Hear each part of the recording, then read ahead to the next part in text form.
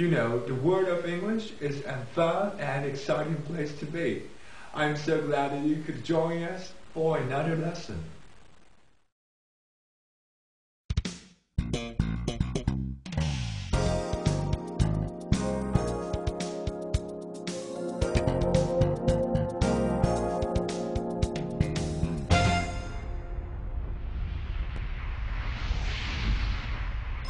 Hi everybody, this is Mr. Duncan in England. How are you today? Are you okay? I hope so. Are you happy? I hope so. In this lesson, we will take a look at something it seems we all need in which to survive. A very simple looking item that plays a big role in most of our lives. Money.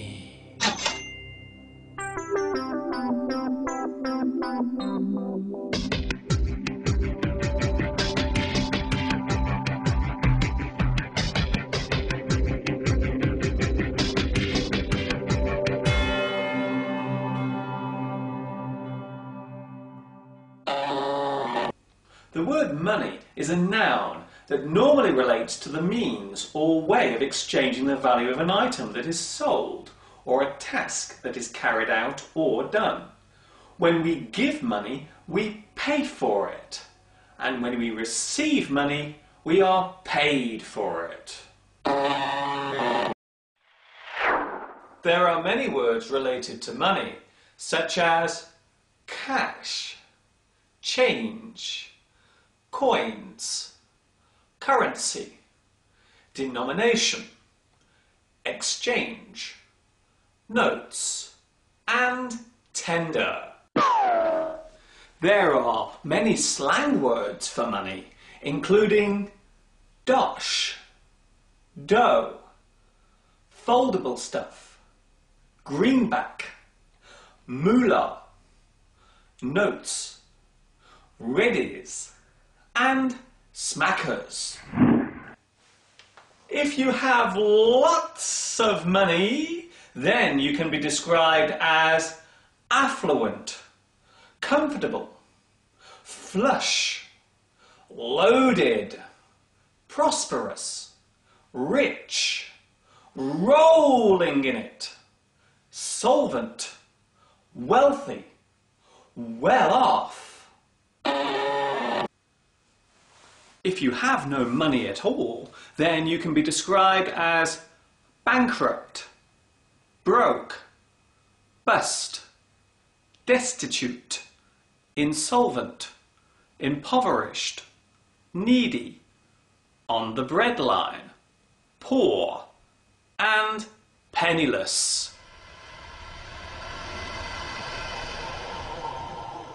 The earliest record of money being used dates back to ancient Babylonian times, when wheat grain was used as a way of exchanging value for items and services. It was not a perfect system, but it did allow the eventual creation of what we carry around now. Isn't that right? Yes, that's right.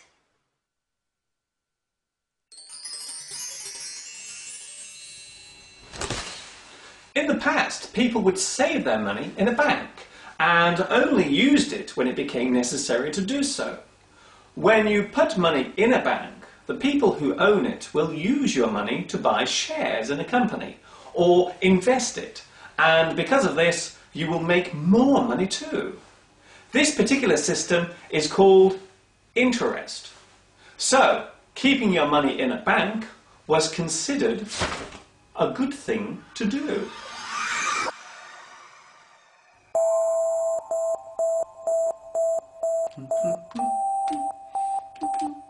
Carry the one.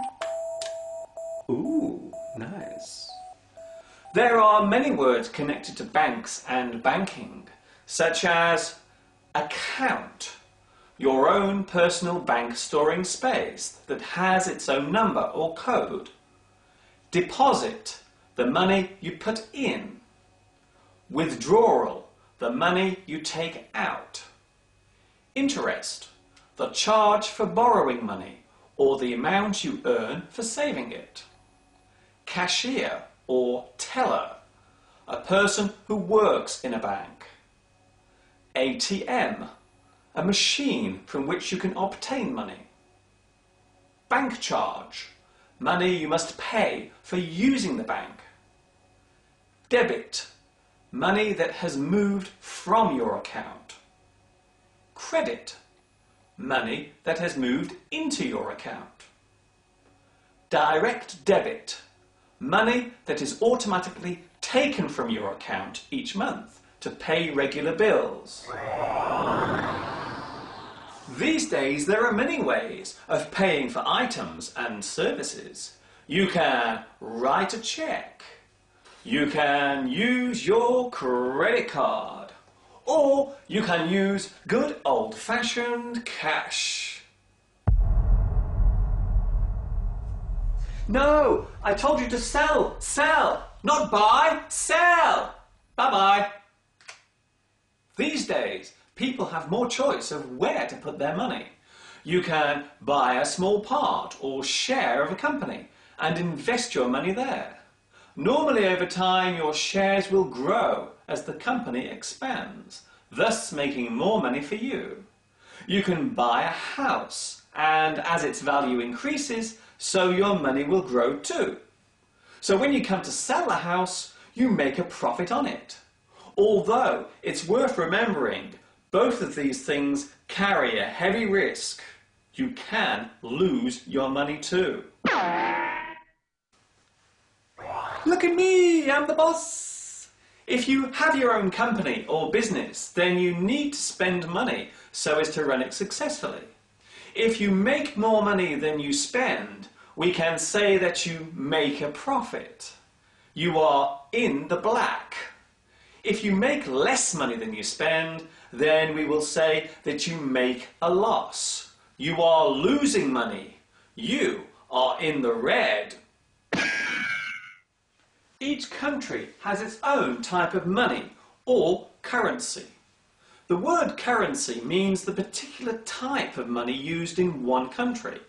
For example, here in the UK, we use the pound.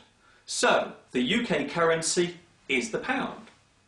The USA currency is the dollar. Some other examples. In Russia, the currency is the ruble. In India, it is the rupee. In China, it is the yuan. The Japanese currency is the yen. And across Europe, the currency is the euro. The dollar also describes the currency used in other countries too, such as Australia, Jamaica, Singapore, and New Zealand. But it is worth remembering that they are not connected in any way to the United States. Each country's currency has its own value, and this is called the exchange rate. We work this out by comparing the value of one currency with another. For example, I can compare the UK pound with the US dollar. Right now, the UK pound has more value, so if I travel to the USA, I will actually get more money for each pound that I change into dollars. However, if I travel from the USA with dollars and change them into UK pounds, then I will lose money. This is how the exchange rate works between all countries. Sometimes you gain, and sometimes you lose. There are some idioms and phrases relating to money, such as, money doesn't grow on trees. This means that money is always hard to get. Money is the root of all evil. This means that money can often make people do bad things. I'm not made of money. This means that I only have a certain amount of money that belongs to me. That will cost me an arm and a leg. This means that something is too expensive. It costs too much. You look like $1 million. This means you look great and healthy. Splash out. This means to spend a lot of money all at once, in one go.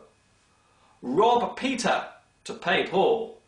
This means that you borrow money from one person to pay back money you owe to someone else. Money makes the world go round. This means that money helps us to live and things to happen. Throw your money down the drain. This means that you waste money or you spend it on useless things and rubbish. Of course, there is one big problem with money, and that is that most of us do not have enough of it. So very often we must borrow it from the bank. The bank will lend it to us. This is called credit. Of course, they will also charge us for this service, and this time we must give interest to the bank. Each day that we have the money, the bank will charge us. Sometimes this can lead to us paying a very big interest charge. You can now borrow money by using a credit card.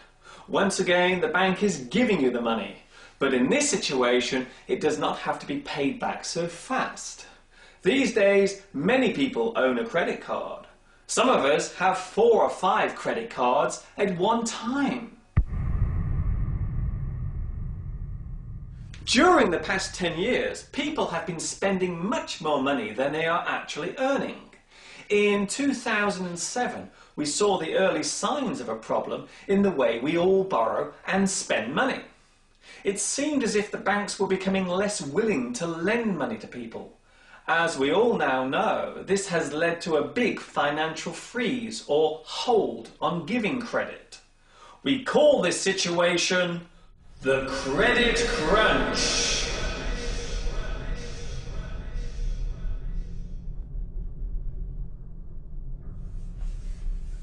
In society, we tend to judge each other by the amount of money we have, or appear to have. If we see a person driving a nice new car, then we may assume that they have lots of money. But in fact, they may have borrowed the money to pay for the car, so as to appear wealthy. There is a phrase in English that describes this type of person. They have 2 cars outside the house, but nothing to eat in the fridge.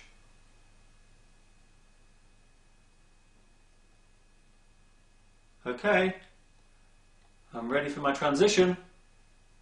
Special effect, whooshing noise. Where are you? Ah, here it comes.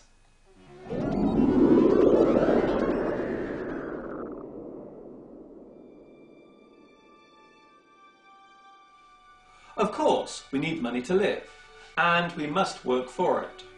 However, some people may become too concerned with making money and forget all about the things in life that cost nothing. Those who have little or no money may appreciate the small things they own, while those with millions in the bank may not care about anything but themselves. You could say that money is a paradox. If you have none, you want some. If you have some, then you want more. If you have lots, then you may find yourself discovering that the phrase, "money can't buy you happiness," is completely true. As Oscar Wilde once wrote, "I may be lying in the gutter, but I'm looking up at stars." This is Mr. Duncan in England saying, take care until next time. Ta-ta for now.